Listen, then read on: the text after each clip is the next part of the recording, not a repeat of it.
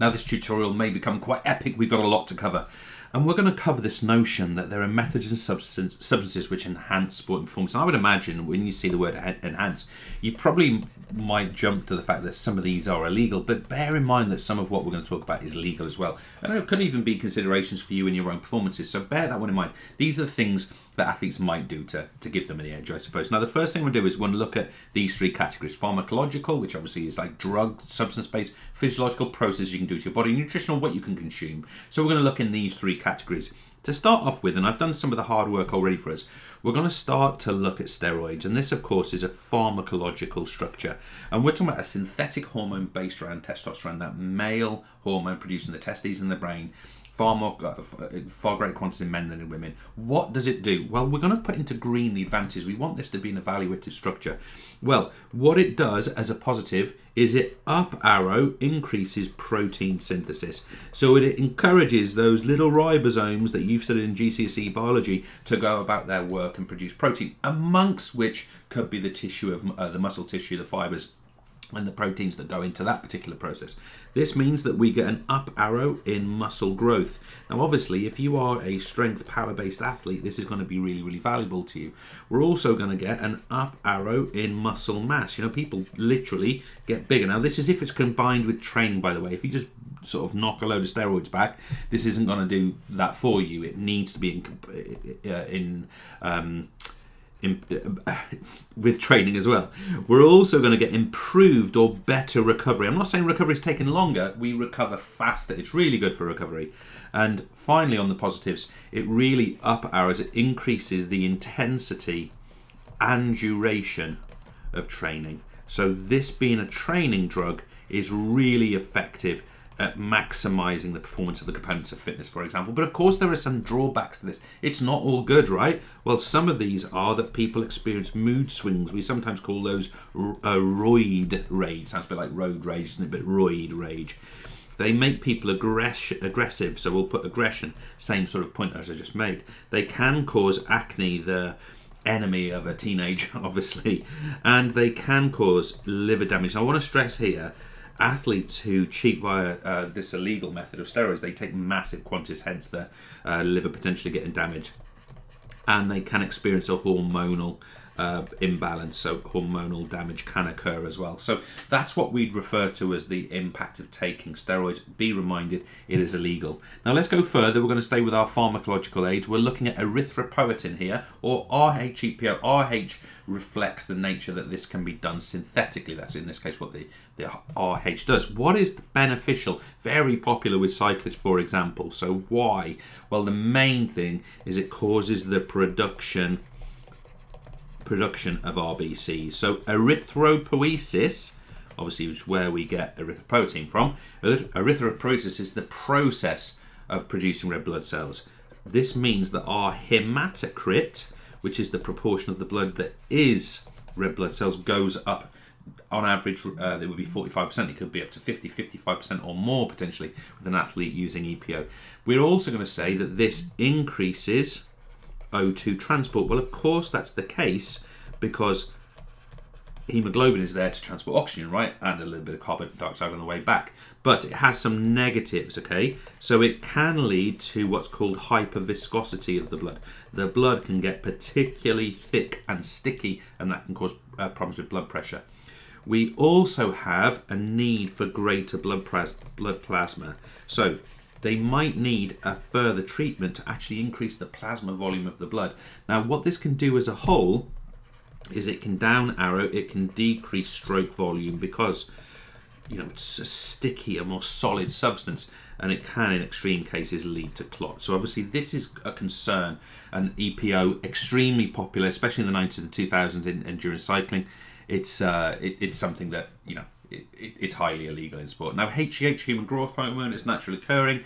It decreases with age, which is obviously why, you know, less growth occurs with age, for example. But why would people take it? Well, It up arrow increases protein synthesis. Remember those ribosomes I mentioned before? Well, of course, this is going to be useful for like power athletes, isn't it? We're going to get up arrow muscle growth. We've seen this with the steroids, very similar kind of impact here. We're talking about an up arrow increased muscle mass. Again, very synonymous with our steroid type effect. But what else will this do? It will also up arrow increase fat metabolism. Okay, so that means that we can actually process fats more efficiently and maybe at a higher intensity of exercise. We also increase our blood glucose level, so we're able to transport more glucose within the blood. Glucose obviously being the energy providing substance being moved into cells, and it also can aid recovery. So again, these are all really helpful for a power athlete type individual, but there are naturally drawbacks. So why should somebody be careful with this? They might experience abnormal bone growth. Okay, this is not just growth hormone for muscle tissue. This could make bones grow abnormally. We might get enlarged organs, which of course is not what we are looking for. This is inefficient and is not healthy. We might also experience diabetes, and of course this in this sense would be type 2 diabetes, lifestyle diabetes, as a result of taking the substance. So what we've got there is we've got 3 pharmacological aids, all of which have their strengths, their weaknesses, and their level of legality. What we're going to do now is we're going to switch to these physiological aids, and the first thing we're going to look at is we're going to look at blood doping.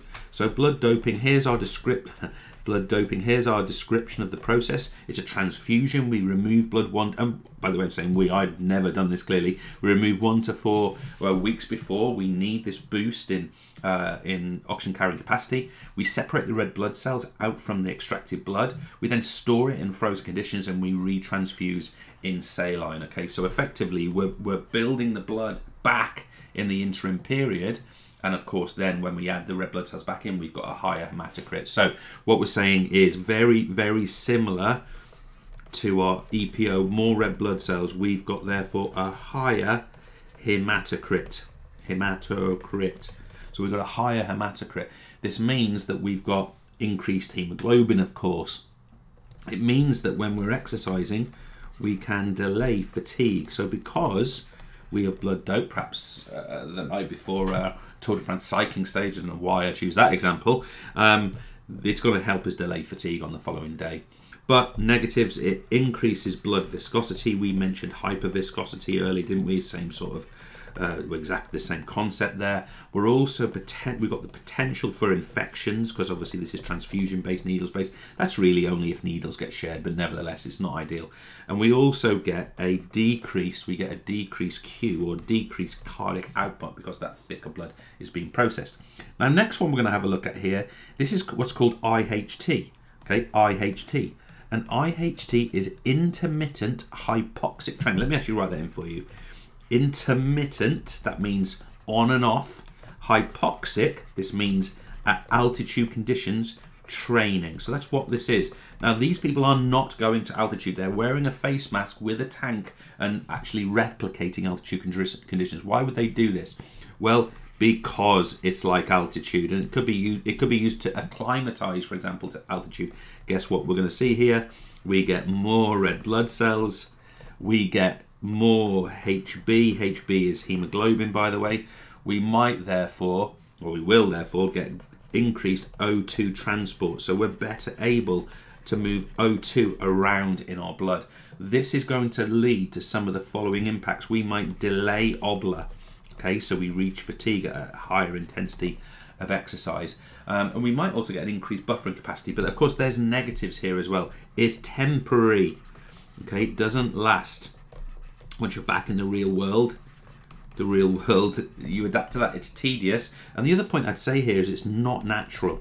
Okay, so this is completely legal, by the way, if it can be afforded, but these are some of the criticisms of the method. It's also been suggested that it leads to dehydration in people, which might be a bit of an issue, and it also might lead to less down arrow immunity. People's immune system seems to suffer through IHT, so that's something to be aware of. Now we're going to finish off our physiological methods by looking at things like cooling age, ice vests, cold wrap towels, ice baths, cryotherapy. Why would this be useful for people? Why would we go about doing this? And we do this, by the way, both, we could do this pre-event, we could do this because of injury, we could do it post-event. Well, a couple of things. It will decrease what's called CV drift. I'm not sure if you'll have studied that already, but CV drift is where our heart rate naturally grows higher because we're getting a little bit more dehydrated in hot conditions. It's going to decrease overheating, which of course is really helpful for us, especially if we do this before and potentially during. It's also going to decrease dehydration. So these are all really beneficial effects. But this also as well, let me put one other in here, decreased thermal strain.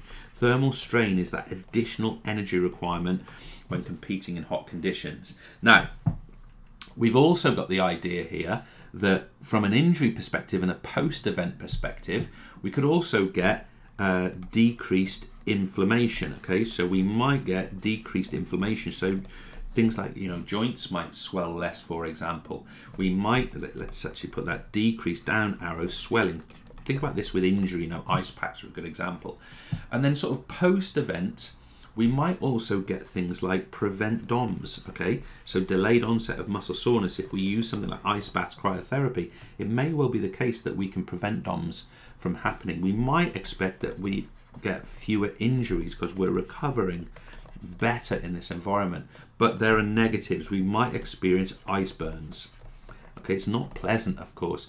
We might get mask injuries, and what I mean by we might get mask injuries. What I mean by that is we might mask injuries. There might actually be something wrong, but the ice sort of takes away the sort of sensation that that's actually something wrong. And of course, this is not for the elderly. We don't want to be wrapping elderly people in freezing cold jackets or whatever the equivalent is, right? That's not a good idea. Now, to finish this off, and you might be thinking, flipping heck, James, already a really long tutorial. By the way, I'm not sure if I'm going to break this tutorial into two. I might.